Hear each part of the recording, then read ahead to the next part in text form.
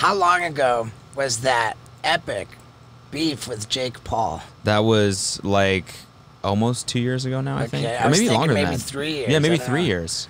That was something else, huh? That was pretty wild. And now, so just to and now he could beat the shit out of me. I mean, he probably could Right. back then too.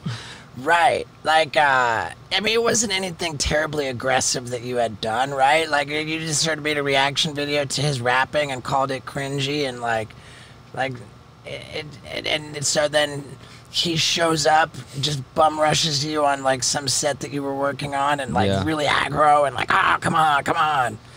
Yeah, it was supposed to be like a joke. Like the guy that Right, hit him Jeff up. Wittick. Yeah, he was like, thought that he'd be kind of like in on the joke. Right. And then he came in, he like used it as an opportunity to like film it himself.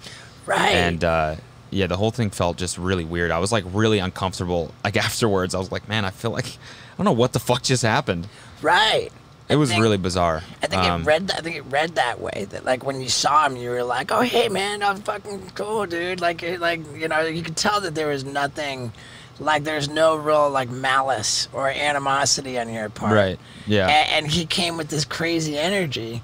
And what was most odd, I think, to me, was that it was Jake himself who put out the video.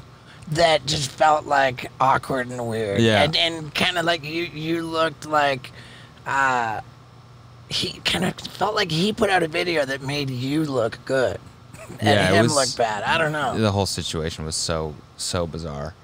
Plus, I had a fresh cut. I had just gotten a fresh haircut. I looked incredible.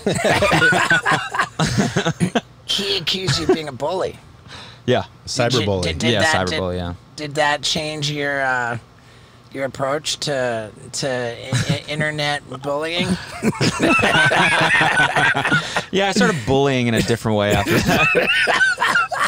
I think like, sometimes I go back and I watch those old videos, like That's Cringes and stuff like that we used to do. The ones that he was pissed about. I mean, I don't even know if he was pissed at the one that we did about him. He probably was.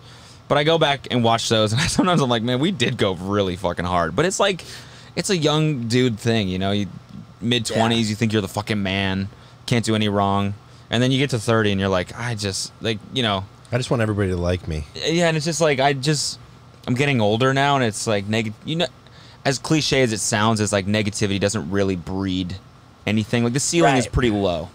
Well, So like now it's like we do, we still try to remain edgy, and like we're comedians, so we like to make fun of shit, but in a little bit of a lighter hearted way, I guess. I don't know. It's called Steve-O's Hot Sauce for Your Butthole. And if you go on Amazon and type in Steve-O's Hot Sauce for Your Butthole and order yourself a bottle, you'd be really helping me. Because right now we're ranked number 30 on all of Amazon. And if you buy a bottle, we might go up the ladder. And that would mean a lot. So please get on Amazon and buy Steve-O's Hot Sauce for Your Butthole. Yeah. Yeah, dude.